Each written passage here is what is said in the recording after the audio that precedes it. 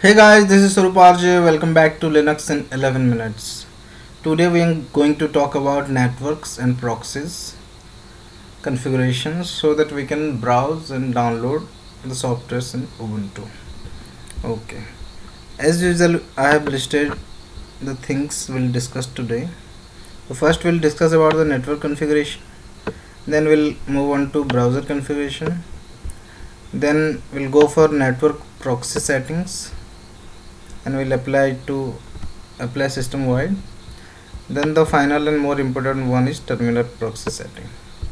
After all the settings, you'll able to browse and download all the software packages. About downloading, we can download the softwares in Ubuntu in three ways, and I'm going to talk about the details in the next video. So today we are going to talk about only network connection and proxies.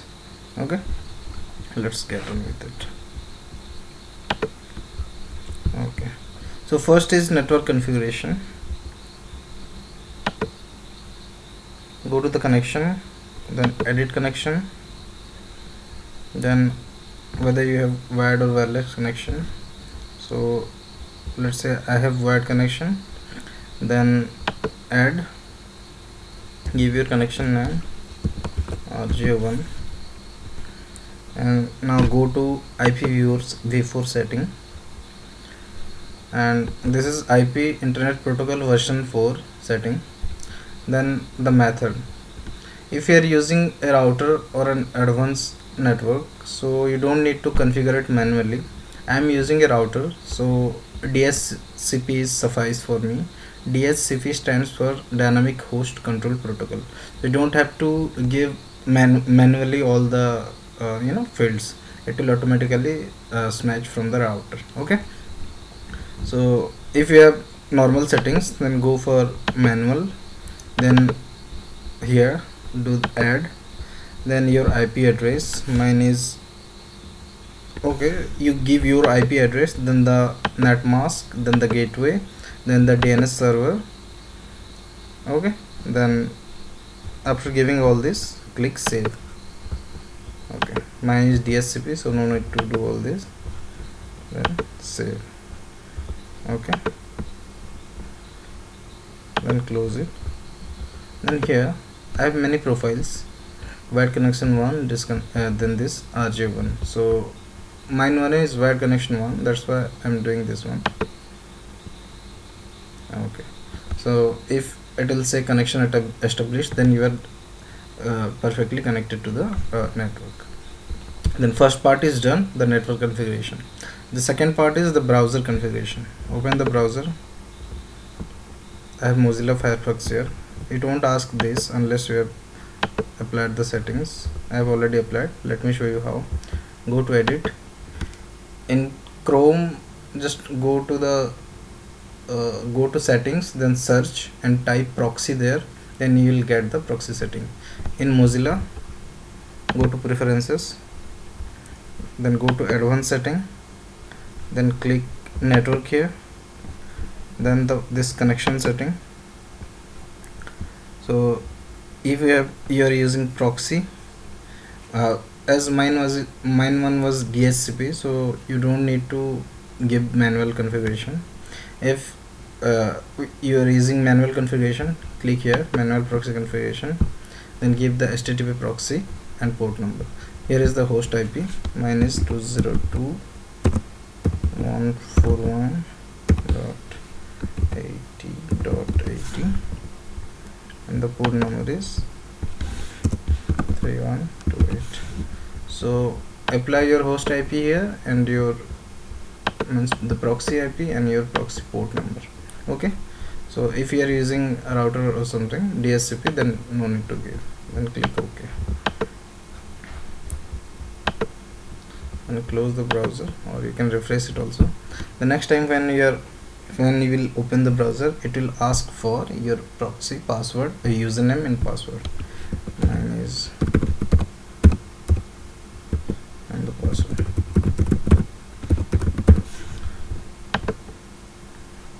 Say now you can clearly browse the net. Okay, so first part is done, network configuration. Second part is also done, browser configuration. The next part is, now you can browse internet, but while while downloading from this Ubuntu Software Center, it will give some problems, right?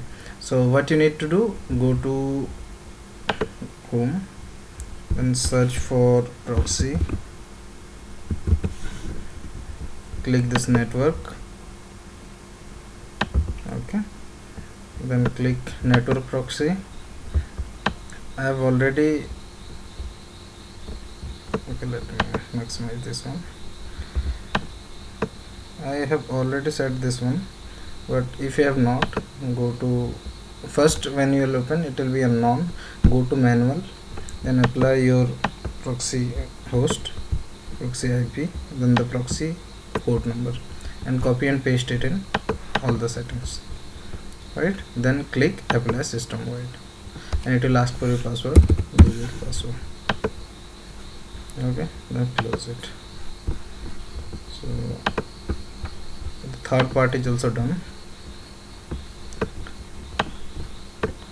Okay, and the next part is terminal proxy setting. For that, get the terminal, Control Alt and T. Okay, then type this thing, I've written here. We'll make changes to the app.conf configuration file. Okay, type sudo, because it need super user privileges, super user 2. Then type the text editor, nano and all those things. I am using gedit here, text editor name. Then type the path, etc, then apt, then apt.conf.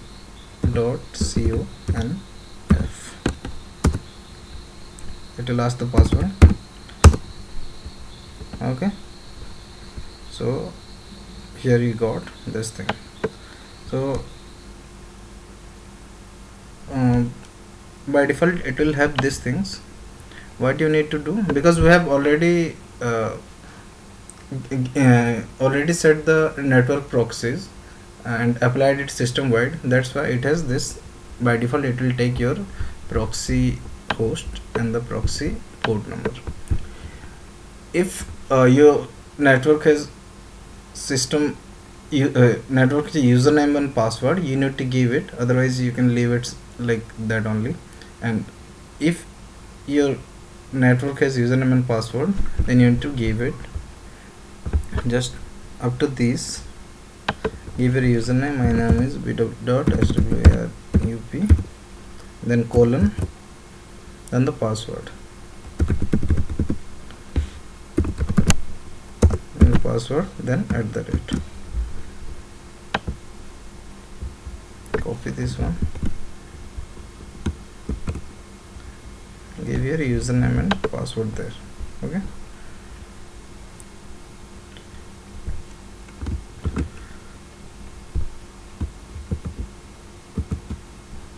okay, this is for HTTP, this is for secure HTTP, this is for file transfer, and this is for sockets.